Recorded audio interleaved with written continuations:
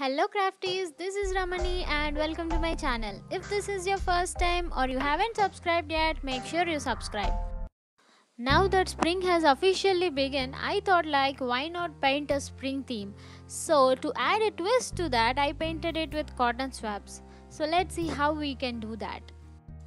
So first things first, I have taken some brown and white. These brown and white are burnt umber and titanium white. If you don't have these acrylic paints, you can also do this through watercolors or oil paintings. So for this tree skeleton, all I need is just drawing out all the shapes. First I have drawn the trunk and then I have drawn some branches out. These branches doesn't need to be too concise or something. Anyhow, these branches will be covered off with all the blossom. So this is how I started with it. So after finishing up this trunk and branches, I have taken some bunch of cotton swabs and bound them with an elastic. So after taking those, I have taken some colors, magenta, red and orange. After mixing up these colors with some white and water, I have dipped cotton swabs into these colors and then started painting onto the tree. This doesn't need any pattern. I have started by painting it from the branches. All I did here is I have taken these cotton swabs and began dabbing them all over the place. So I have started by dabbing them on branches and then by forming a small tree-like structure. So after that I have taken some more purple and then I have taken these cotton swabs and changed the pattern of how I painted this.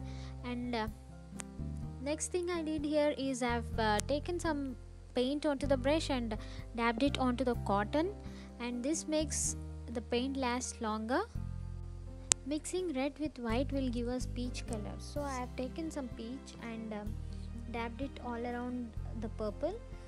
This will give some effect to purple, and then I have taken this orange and mixed it with white. This will give lighter orange color, and then I have dabbed them all around the tree.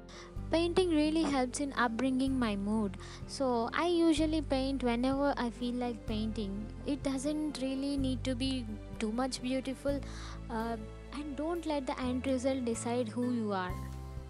Not only in painting but in life, all we need to do is just try our part. All I care about is, did I enjoy my painting or not?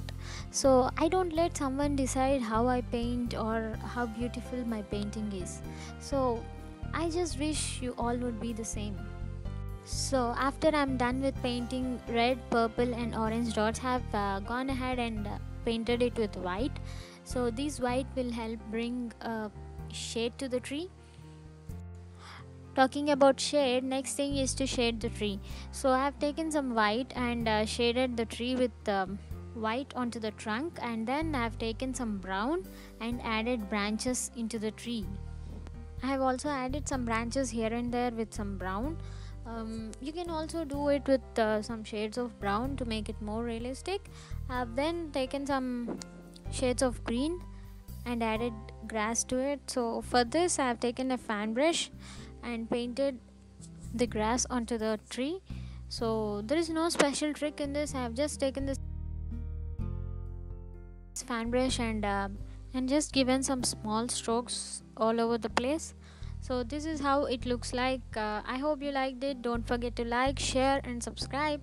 And once again, here's the last week's video, and click here to subscribe. Thank you. Bye bye.